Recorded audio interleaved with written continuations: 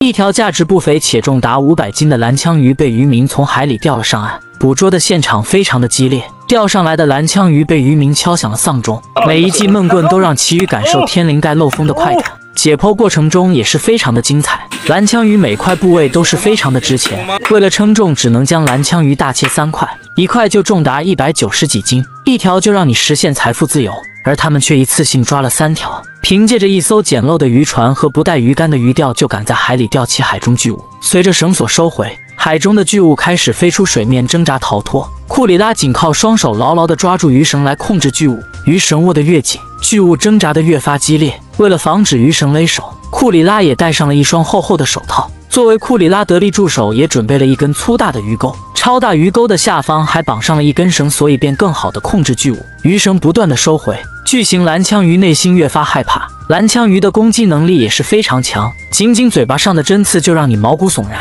库里拉也开始展示他强悍的溜鱼技术，毕竟这种大家伙必须消耗他大量的体力才能将其控制住。一开始就算把他拖到船边，也无法将其控制，反而会受到他的强烈的攻击。只要不脱钩，鱼绳会一直紧绷起来，让巨物和自身的力量互相抵抗来消耗能量。对于长时间在海里钓取巨物的库里拉来说，这种溜鱼的技术已经练到炉火纯青。这种大型的鱼类也叫做马林鱼或者叫蓝枪鱼，价格也是非常的昂贵。经过长达半小时的溜鱼技术，蓝枪鱼开始慢慢的被拖到船边，库里拉的得力助手便拿着巨型鱼钩跳下水，跟巨物来一次人鱼大战。刚跳下水，蓝枪鱼却直接跳出水面逃之夭夭。这次跳水反而激起蓝枪鱼内在的逃跑潜能，只能继续进行拉扯，消耗它的体力。拉扯的过程中，蓝枪鱼还不断的跳出水面，可见这条巨物的内在潜力非常的巨大。再次经过10几分钟人与鱼之间的拉扯，蓝枪鱼很快又被拉到了船边。助手手拿一把巨型鱼钩再次跳下水，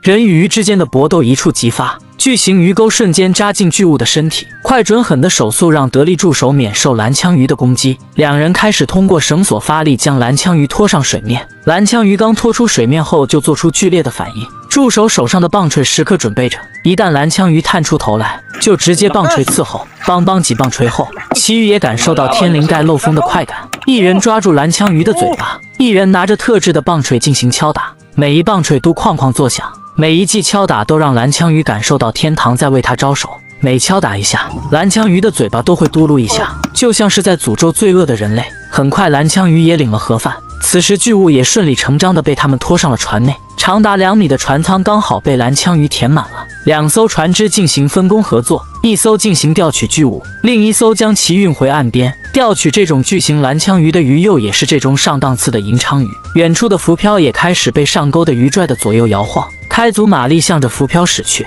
刚上钩的巨物被他们拽得做出剧烈反应，这条蓝枪鱼直接做出连环腾空飞跃，一旦被他们拖到船边，得力助手便直接跳下水倒钩伺候，得手后便将他拖出水面，手上的棒槌时刻准备伺候着。几棒锤过后，旗鱼也失去了知觉，背部的鱼鳍也是非常的漂亮。这条旗鱼也被他们拖进了船舱内，虽然比第一条小很多，但也充满了整个船舱。第3条由于体型太大，他们直接用刀把它解决了，单单流出来的血液将整片海域也染红了。此时的蓝枪鱼还是非常的凶猛，助手手上时刻准备着棒槌，负责运输的船只刚刚好过来，拖上船时也要确保蓝枪鱼领了盒饭，棒槌伺候必须要到位。这是他们目前为止抓到的最大一条巨物。为了将这条巨物搞上船，他们4个人进行合作。从巨物的身躯维度可以看出，这条巨物的重量确实不轻，4个人才勉强将这条巨物挪到船上。回到岸后，当地的村民也纷纷过来围观。为了搬动这条巨物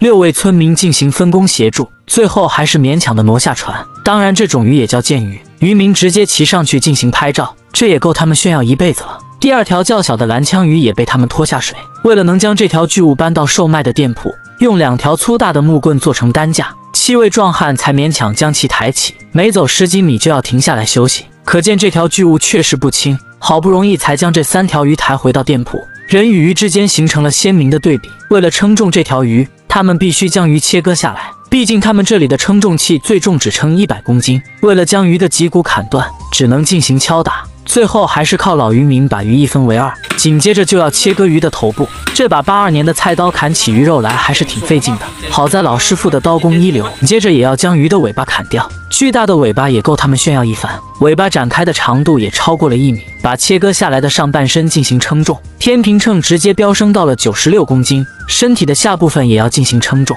重量达到了76公斤，头部和尾巴也要进行称重，重量也达到了41公斤。如果加上内脏和血液，重量可能达到500斤。称重过后，经过老板娘精心的计算，总共获得了64730比索。好了，视频就到这里了。世界因为有你才会变得更精彩。